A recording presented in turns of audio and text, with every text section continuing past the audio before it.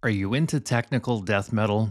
This band that I just reviewed, Apogean from Toronto, Canada, unbelievable. They are the pinnacle of technical death metal. Let's check out the review.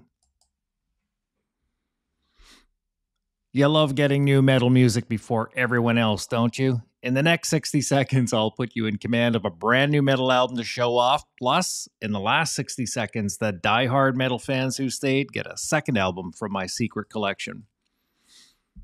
FMR covers all the stuff that is here on the list. I review, analyze, and break down the newest extreme releases from my weekly chart so you get the best new metal here daily. Terry here again, guiding metal music guardians like you to the newest metal music. Cyberstrictive by Apogean is the band's latest album. Up for a fresh full metal review. Let's break this one down. I open the band's app page and I see that there are 10 strong sounding tracks totaling 43 minutes. The album cover artwork, as you can see here, it is a multicolored cyber wasteland masterpiece with custom logo and standard font work. Of course, I was attracted to it right away thanks to the artist, so kudos to the artist.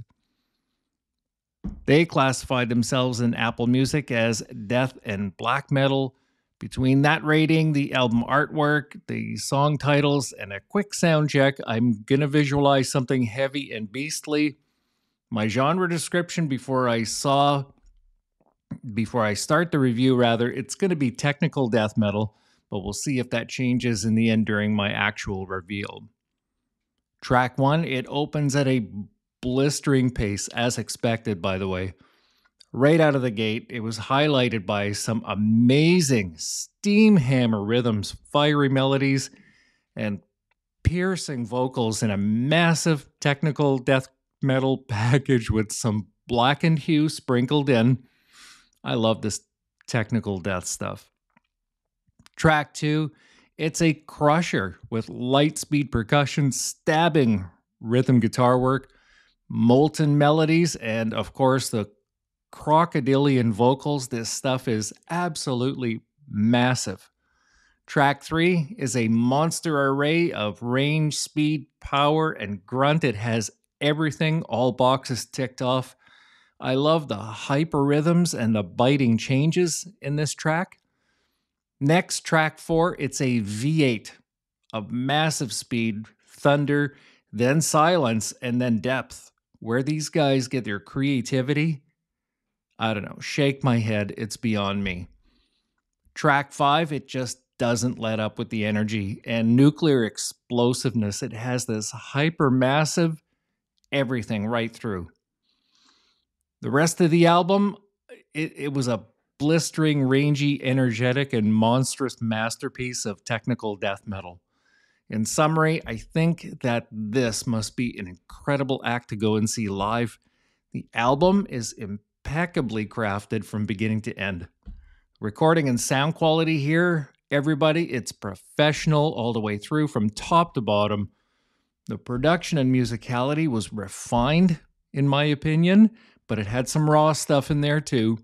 I rate the overall levels of rhythm and tempo here as immense at a level 9 intensity range, while the harmonies and melodies were also very immense. The scales from top to bottom, I put that at a level 9 range of presence in this album too.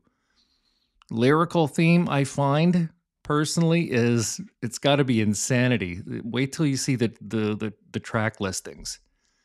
Becoming a mainstream or radio act here is definitely not a possibility, so I think that fear not, metal guardians and defenders, I think that they belong to us forever. The range, flow, and layout of this album is tight, and the tracks are arranged tightly and meticulously. I'm going to describe the vocals as beastly, black and death metal fry range, while the guitars I describe as intense, scorchingly fast and strong. The bass section is big, thick slabs of monster bass. Finally, the drums and percussion performance was hyper range with excellent full sound Overall, the energy and intensity was through the roof immense. They remind me of Archspire and Blood Red Throne and Exocrine, somewhere in that range. My AI, it says that just to be different, Beyond Creation and Insomnium. That comes from ChatGPT. I'm going to rate the temperature here as on the cooler side with a darker tonality feel, while the overall colors I personally describe as red and white heat. You'll see in a moment why I said red and white heat. The general feeling I had during this session was electric. It led me to give this album a seismic reading of 8.7. I'm going to enjoy this one actually on the road. I really do like listening to my car stereo. My predictions from earlier was technical death metal. My genre description officially during the reveal, it stands. The official bio says the same thing, technical death metal, which means I'm safe. And getting back to that red and white color, this band happens to be, when I open up the bio, they're from Toronto, Canada, the red and white. So my favorite tracks here were 1, 2, 3, and 10. And number 10 actually had some really awesome, very creative melodies.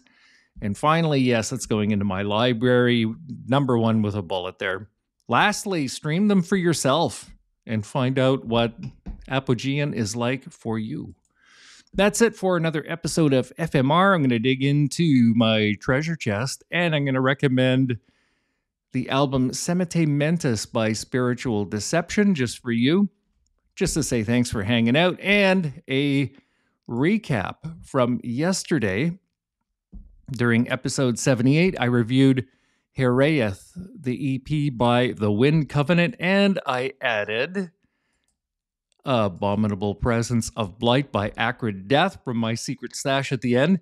Hey, and that's 4 albums in about 7 minutes there. So check out that last episode, by the way, and for the full scoop and results on these 2 bands as well, stream them for yourself and see if they are for you. And that comes to the end. Lastly, everybody, remember you have the power to support all metal artists. Stream them, engage them on social, buy the merch, see them live, and join me again soon for another episode of FMR. Please hit that subscribe button.